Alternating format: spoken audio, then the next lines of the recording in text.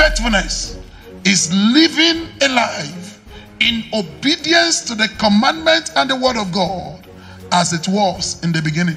And everyone that chooses to live on their own term will create a vacuum, and that vacuum will allow the enemy to invade their space.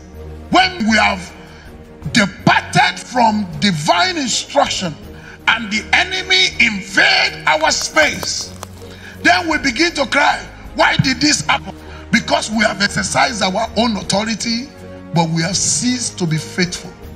Look at your life, what you are going through today.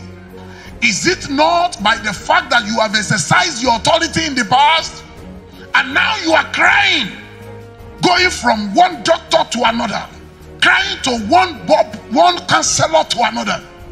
Stop crying. First find a word, chew on it, repent of the authority that you have exercised outside of God, and then ask God, Lord, how will this invasion cease? What will thou have me do?